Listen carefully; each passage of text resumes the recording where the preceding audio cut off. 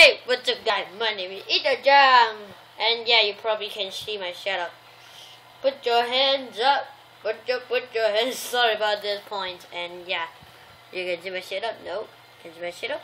So yeah, I'm gonna open the flashlight, yeah, because then my setup will not be too obvious. And today, I'm gonna show you guys how to make a Lego Green Goblin glider from The Amazing Spider-Man 2. And yeah, let's get this started, shall we? First, you take 1x2. 1x2, okay, got it. And take this two the sinks, this, and yeah. And take 2 spikes, 2. Remember 2 here, here. And now you got the spike, like a little foot, spiky. And yeah, take 2 of this lime green dot. I get it on the spider helicopter rescue, and yeah. And take 2 this handlebar is on the spider helicopter rescue too. And yeah, and now it looks pretty nice now. And take 1 this piece,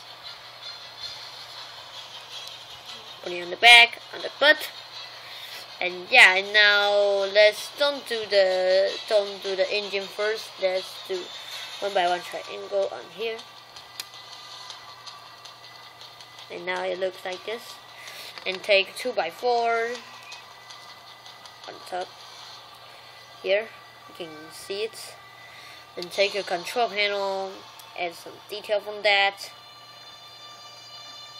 and take 2 this kind of slide fan pieces, lime green, or you can change color. And yeah, because I think lime green is better.